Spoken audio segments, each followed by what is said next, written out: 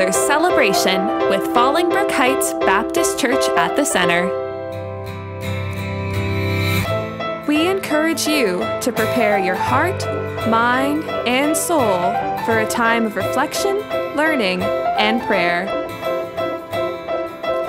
If you have any questions, or if you're just looking to chat, check out our website, churchatthecenter.com. And now, let's worship.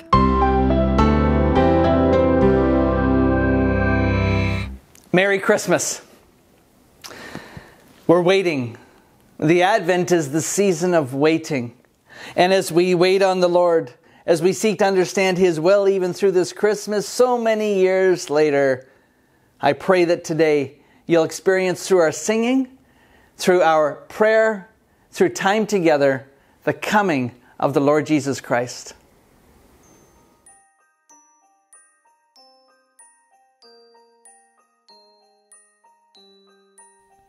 Christmas is coming. Today's our third Sunday of Advent. We encourage you to light a candle perhaps on your own Advent wreath so we can together, though apart, celebrate this wonderful season of His coming. In Advent, we wait joyfully with great anticipation for the gift of Jesus and the great delights of Christmas. Of course, Jesus gives us numerous other gifts of love, eternal life, hope, joy, and peace through the Holy Spirit. Today, we think about the simple attendees of Christmas. Encouraged by angels, the shepherds, though shaken, had great courage to go see this thing that has happened, which the Lord has told us about. Today, we light the candles of hope and peace, and we light the candle of joy. As we do, let us remember the good news of Jesus' birth has power to bring us great joy this Christmas. Our joy does not need to be dependent on what is going on in our life, in our world, or others. It doesn't depend on the gifts we give or the gifts we find under the tree. No earthly thing can ever give us a complete joy. Our joy comes from God. That joy that flooded the hearts of the shepherds, the angels, the wise men, the hosts of heaven, and Mary and Joseph is the joy that still has the power to overwhelm our hearts with rejoicing. Let's pray. Father, you offer joy to us now if we know you and recognize Jesus as our Savior and Lord. You gave us a reason to celebrate when you came.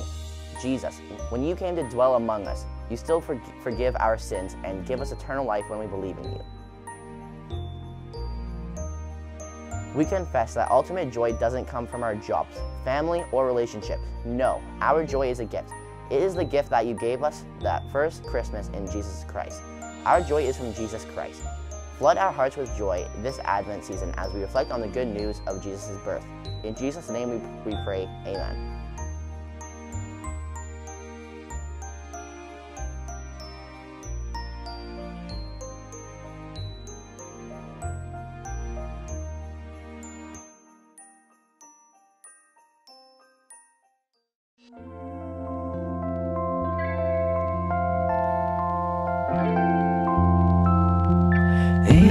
Angels we have heard on high,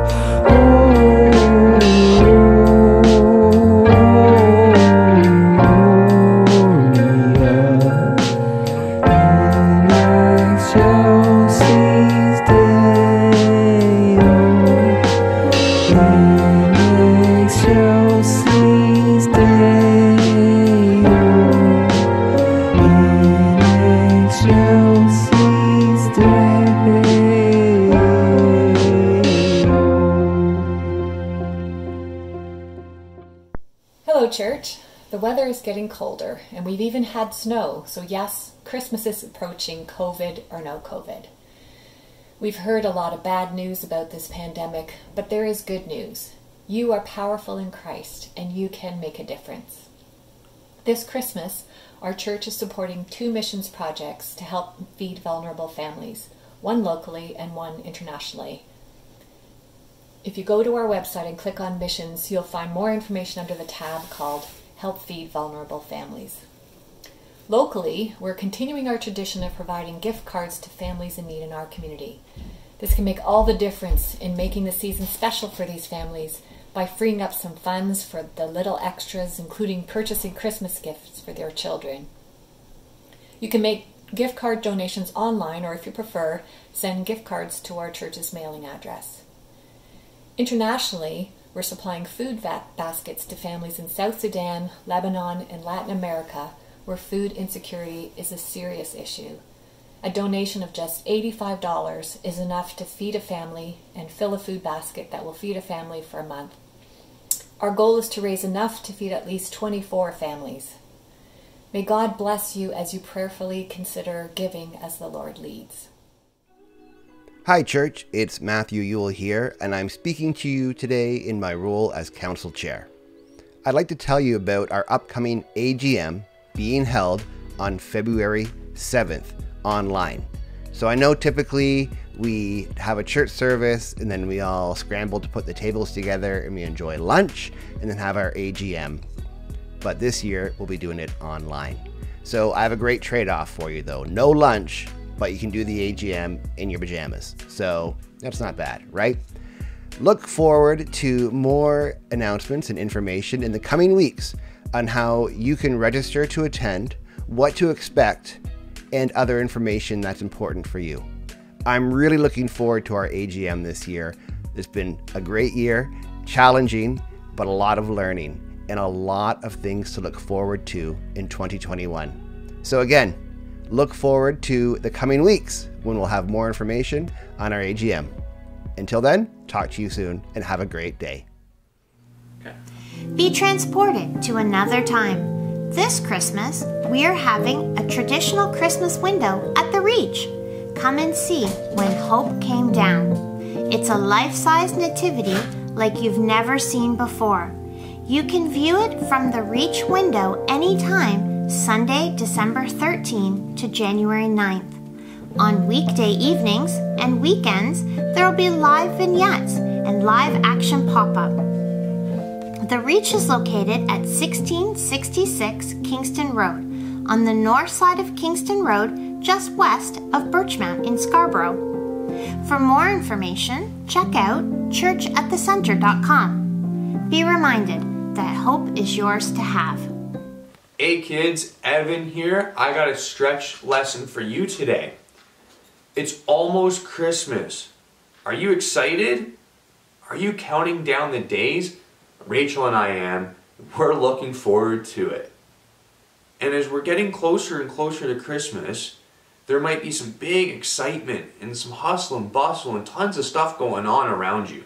And it can be so much fun, but it can also be a bit tough sometimes. And one of the things that we can remember at this time is God can give us peace. That God and Jesus give us peace.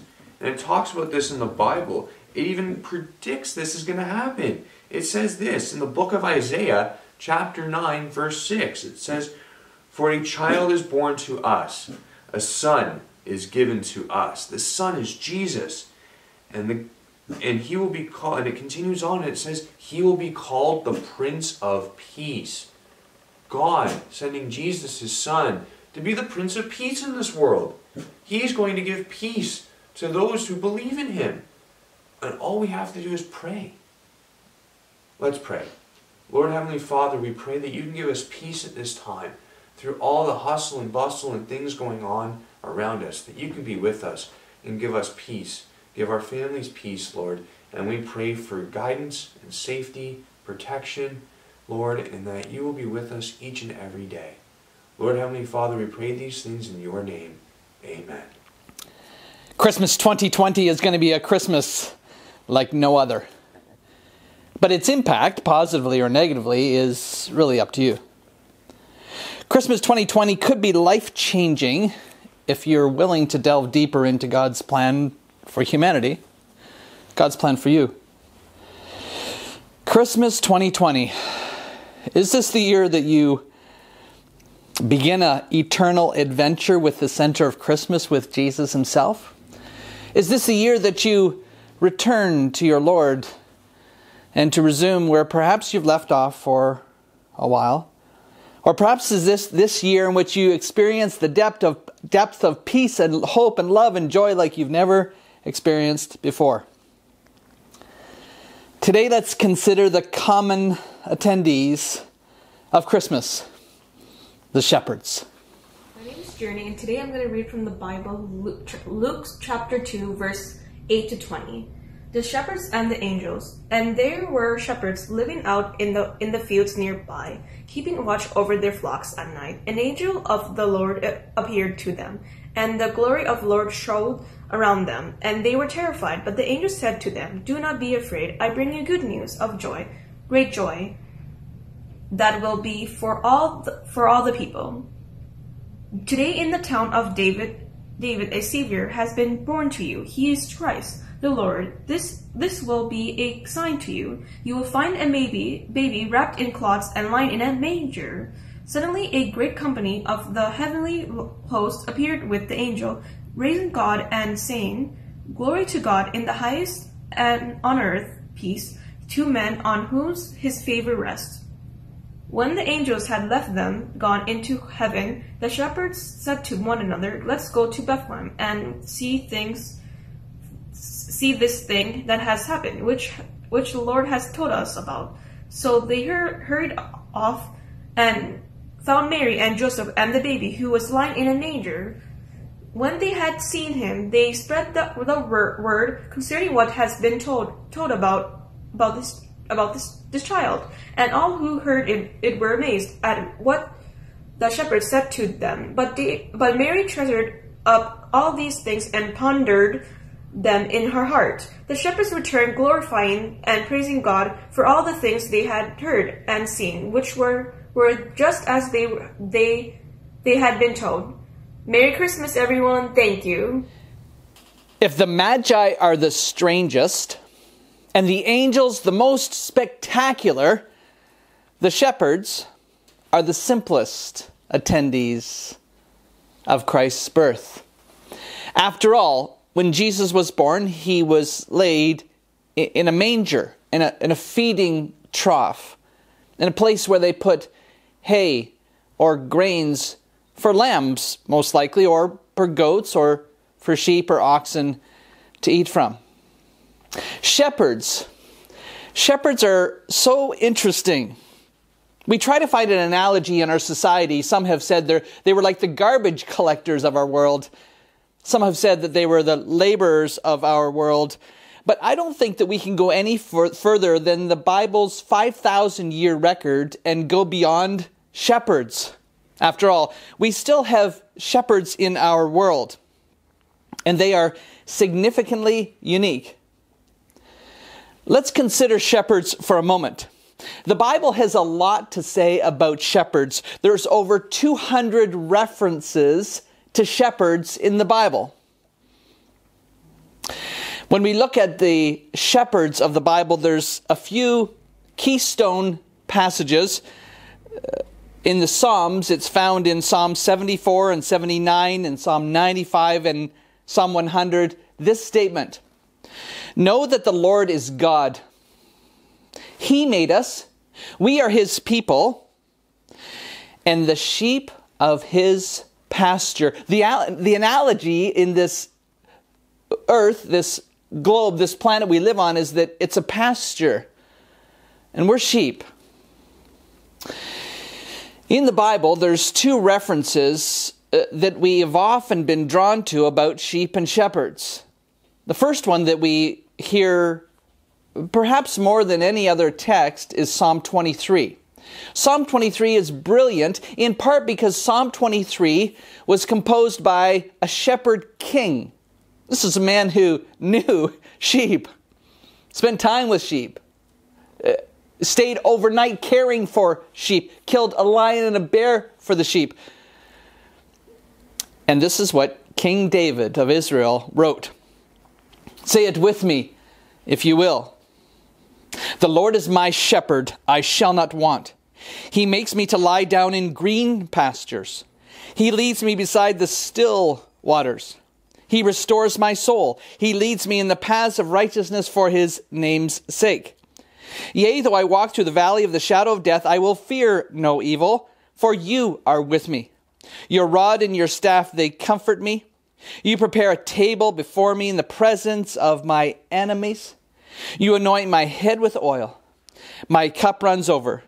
Surely goodness and mercy shall follow me all the days of my life, and I shall dwell in the house of the Lord forever. It's this Psalm 23 that perhaps David was as he wrote it, even though he couldn't articulate it, was thinking about a son of David to come, that he was promised in the Davidic covenant. And perhaps this was the psalm that Jesus was thinking of when he said in John 10, I have come that God's sheep may have life and have it to the full. I am the good shepherd. The good shepherd lays down his life for the sheep. I am the good shepherd. I know my sheep, and my sheep know me, just as the Father knows me, and I know the Father, and I lay down my life for the sheep. So this Christ coming event, surrounded by the simplest of people, is filled with seismic importance.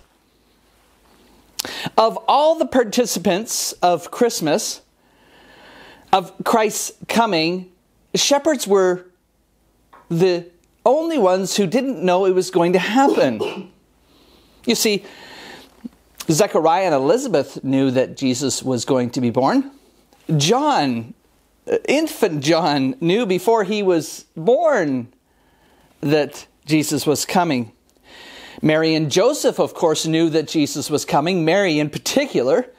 Herod knew from the chief priests who told him that the Messiah, the Christ, was coming. The teachers of the law knew. Simeon knew.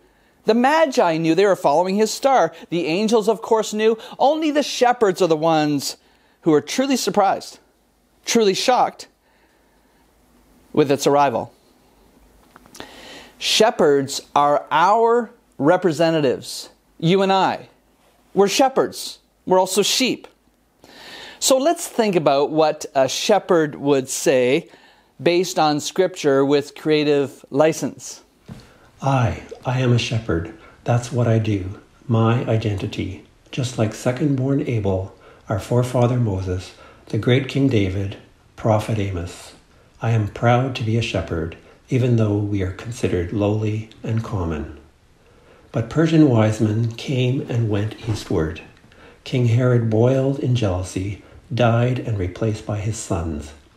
Priests Zechariah and Elizabeth have gone to be with their ancestors. Tax collectors and payers went home. Even the family, Mary, Joseph, and Yeshua, went to Egypt. Only we remained. I will never forget that night, never. The sky was brighter than the day. Holy ones moved through its brilliance, singing awesome songs of joy, and the clear message, go, the Great One favors you. Though trembling with fear, we went. In the restless shadows of the dark night, we found the stable, hesitated, unsure of a welcome. When the Father came out of the door, we had to speak. We've come to see a newborn baby. He too, taken aback, motioned us in. We raise sheep all year long. Our flock are the chosen ones, used at the temple for Passover, at the redemption feast. Our work makes us unclean, but our lambs take away sin. They are redemption offerings, at least they were. We didn't know that night, but know now, 33 years later. When we saw the baby, our vocation is now fulfilled. We praised, celebrated, worshipped, and proclaimed He who was and is the sacrificial Lamb, who takes away the sin of the world, and the great shepherd who cares for his sheep. Oh yes, of all the participants of Jesus' birth, shepherds are the ones that I most understand. They're the ones that I get the most. And it's not just because I'm the son of a farmer, the son of a shepherd. I get the connection with animals. I understand their gritty, essential, authentic, down-to-earth status that they shared with their sheep. I've had an opportunity to be in Israel, and the time that I was there when I was just 11 years old was a time in which we saw Bedouin shepherds. And as I reflect upon it throughout the years, it was the Bedouin shepherds that made Israel come alive to me, authentically caring for their sheep. Probably, though, the greatest reason why you and I would associate with the shepherds at Christmas is because we're sheep. So ponder with me the simplest, yet the most significant Christmas scene. And let's start this way. Might the shepherds tell us sheep that we should follow Christ because He is the great Son of God? He is our great shepherd. Might the shepherds remind us sheep, especially when we are lost, who we are? Because every single one of us acts sometimes like we are the shepherd as sheep. That we know better, that we can go our own way, that we can determine without anyone else's influence the way to safer pasture. We've all been there. We've all been the lost sheep. And everyone at times feels, or perhaps is, low and downtrodden and cold and forgotten and used and tired and futile and maligned and set aside. Perhaps you feel, perhaps you are in one of these places, in this God's pasture of life. So let me say that it's okay to stop. It's okay to pause, to admit your lostness, whether you're one of the sheep that thinks you know everything that's right to do without a shepherd. It's okay to pause and realize that you can't do it by yourself. And it's okay also to tear up, to weep, to feel the heaviness of life, to feel despair and desperation. But just don't stay there. Don't stay lost. Jesus came to find you. He didn't come that you would remain lost. After all, the angels are coming. They're coming to tell us goodwill amongst mankind, that God's favor is with us, especially at Christmas. Christmas 2020 is going to be a Christmas like no other. But what happens this year, positively or negatively, how it impacts you is really up to you. Christmas 2020 could be life-changing if you're willing to delve deeper into God's plan for you, for humanity. So let me ask, do you want to begin an adventure? Do you want to be like one of those shepherds who, after hearing this call today, goes to search for the baby? Giving up things in your life, regardless of what you've done before, regardless of whether you've been in the church for 50 years or for 5 minutes. Do you want to start a relationship with the Son of God? In just a few moments, we'll pray. If you're willing to do so, you can just follow the prayer. But I also want to ask you, as perhaps a seasoned shepherd, a person who's been lost before and found, where are you? Do you feel like you are kneeling at the stable because you have found God and God has found you? Or do you feel as though you're way out in the pasture of life? Perhaps today you feel what we've celebrated already, the hope that Jesus Christ came to give, the peace that he offers us through his death on the cross, and the joy that is our salvation. Perhaps you're feeling that, and as a shepherd you want to, just as the story tells us, to tell others all about this great provision God has made for us. We're going to pray in just a moment. But before we do so, I just wanted to say, just after I'm finished, we're going to have a courage vignette. We had a courage campaign a few weeks ago, and we've been inspired to have pictures of courage from some folks in our congregation. So you'll have the opportunity to hear a courage vignette. As well, we have prayer all throughout the week. Of course, you're invited to pray individually on your own as you read Scripture and as you reflect on it. You can connect with me and I'll pray with you and for you, as it's my delight to do so.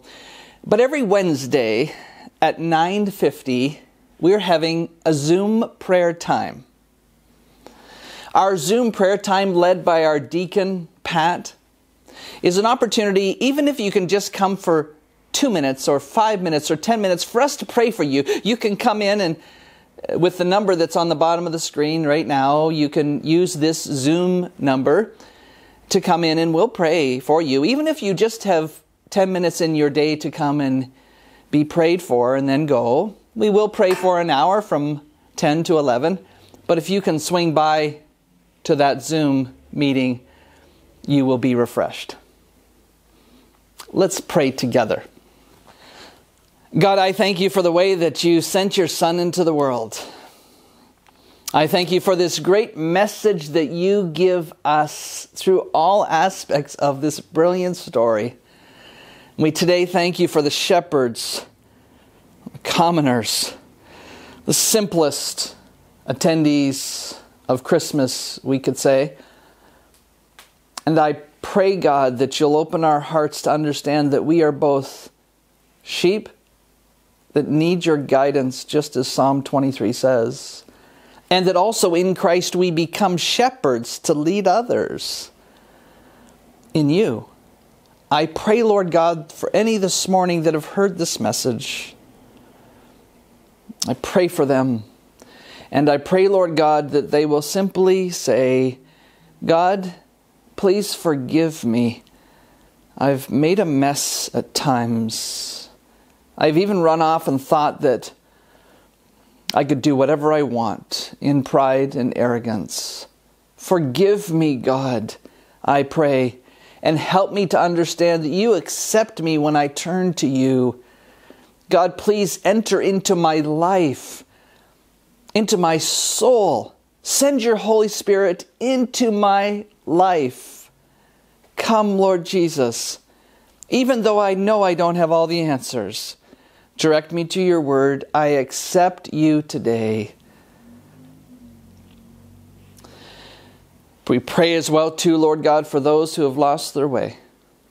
We sheep, all of us at some point in life, who simply wander away from the great shepherd and face bears and lions, the ravages of life. Please help us, Lord God, in these ravages that we experience.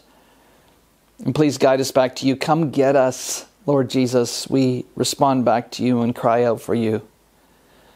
And Lord God, we thank you this morning as we praise and sing. We thank you, God, for giving us the hope that you give us in Jesus Christ, that we celebrate your peace in us. And we delight in the joy of our salvation. Continue to guide and direct us to love one another and love you.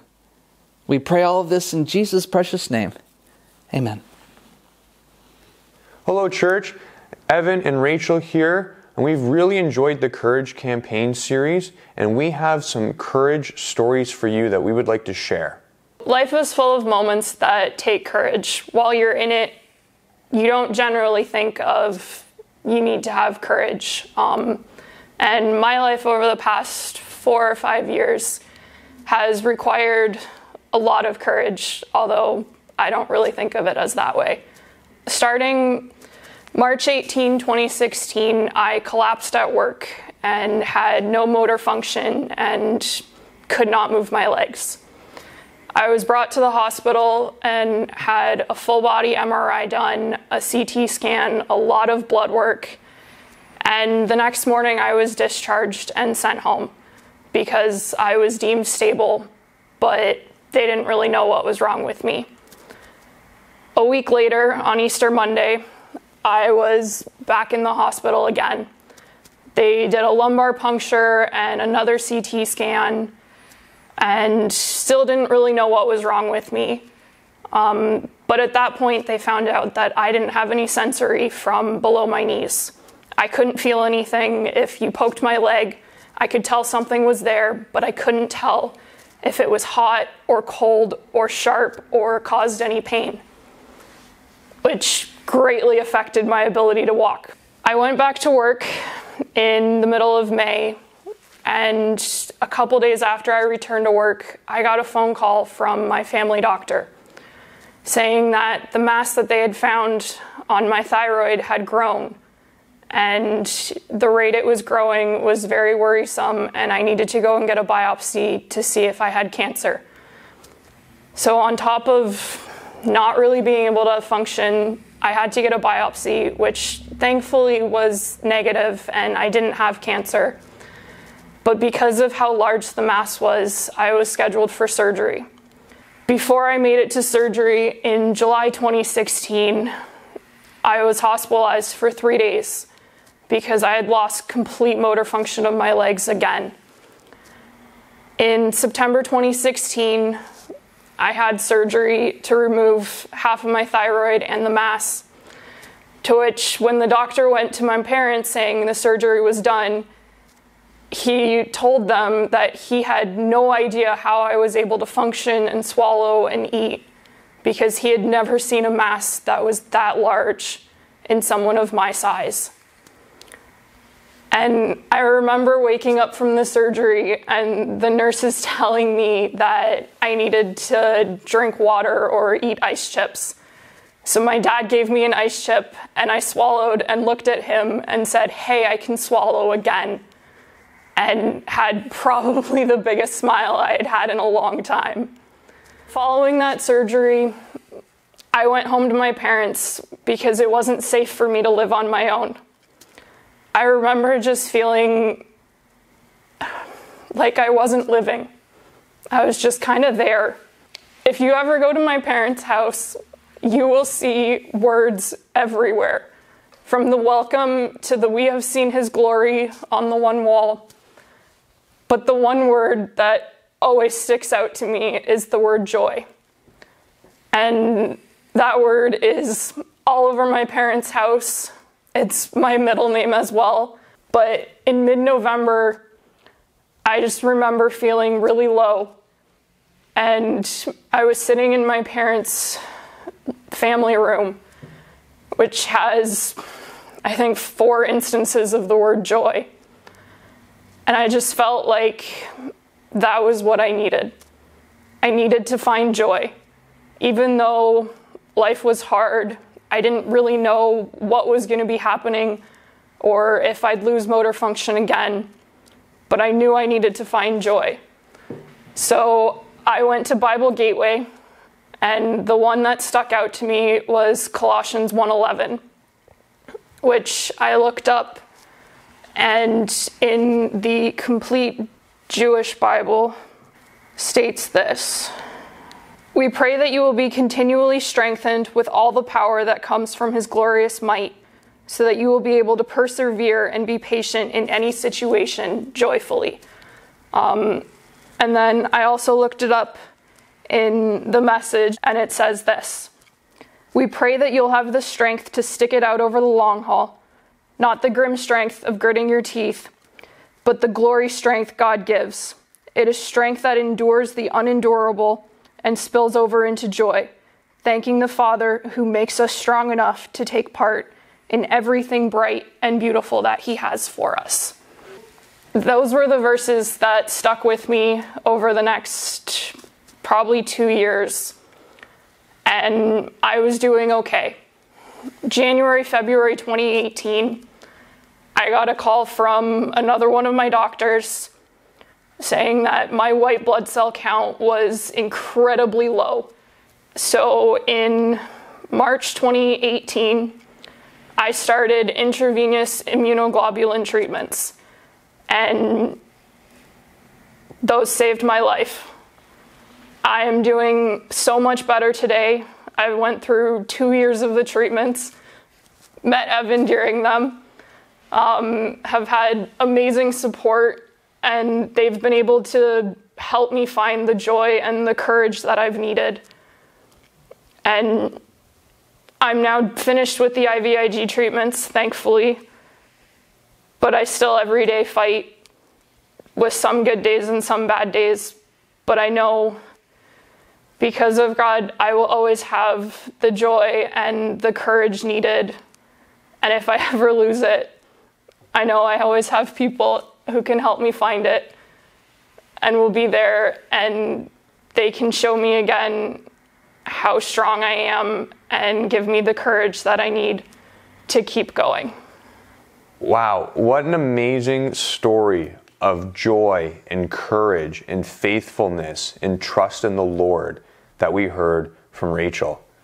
And I know I can be inspired from it, and I can take courage and find courage from what Rachel shared, just as I hope all of you do as well. And there are so many verses in the Bible that talk about courage and joy and having hope and trusting in the Lord. Rachel shared 2 of them today, and Pastor Ken has shared others in his series on courage. And one that really sticks out to me is Joshua 1:8 and 9. Be strong and be courageous. Those words are powerful, and stories like Rachel's can help give us courage and hope, and know that we can trust in the Lord to provide us with all that we need. Thank you for joining us for this service. For more information, visit our website, churchatthecenter.com. God bless.